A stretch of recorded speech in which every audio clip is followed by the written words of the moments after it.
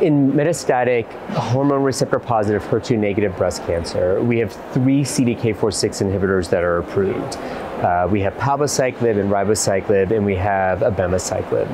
All of these studies, all the studies that led to the approval of these agents showed a similar median progression-free survival hazard ratio, one of about 0.5 to 0.56. There are some differences in terms of some of the randomized studies showing an overall survival benefit compared to not all of the trials demonstrated that sort of benefit.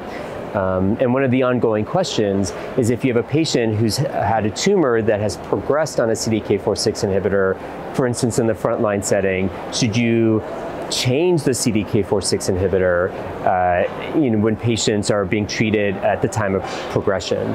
And we've seen some data that have been published, for instance, from the MAINTAIN trial, which demonstrated there was a benefit from switching, for this most part, Palbociclib to Ribociclib. But we're waiting other randomized results, such as from the postMONARCH study, which is a completed trial, which is randomizing patients at the time of CDK4/6 inhibitor progression to Fulvestrant with or without Abemaciclib. And that's an eagerly awaited trial that we'll hopefully hear in the not so distant future.